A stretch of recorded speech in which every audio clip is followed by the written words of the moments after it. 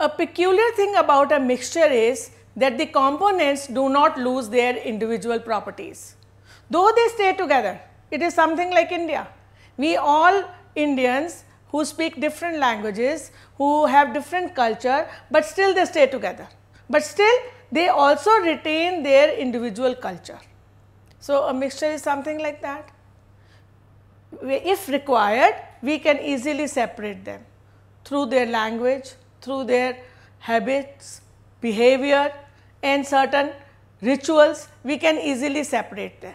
Similarly, in a case of mixture, the components can be separated by their physical properties and by simple physical processes like boiling, hand picking, sieving and so on.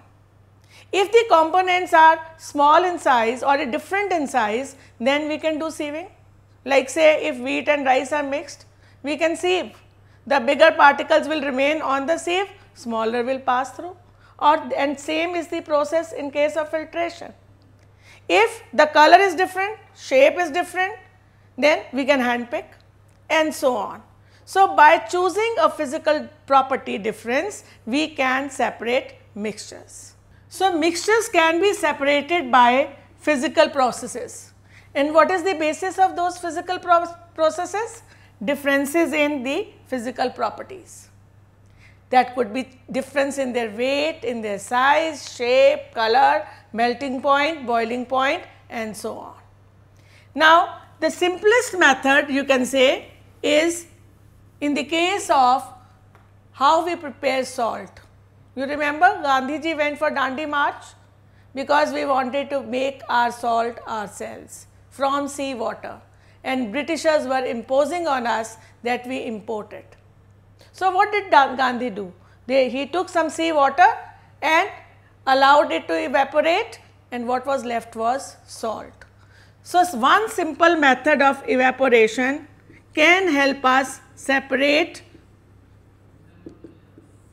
a solute from its solution or a solid from a liquid. So, you can take in a watch glass salt solution. When you will heat it, then water will evaporate and what will be left is just salt.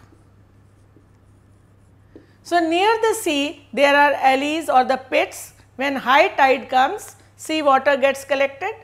Over a period of time, water evaporates and salt is left behind, which is collected, but it is not pure form of salt. Now, if we want pure form of salt, we have to do something else. So, then the next thing that can be done is we can do filtration. By filtration, we dissolve that salt in water, filter it, so the dust particles and other things remain on the filter paper, and then we get pure salt solution, which is then evaporated and we get pure salt.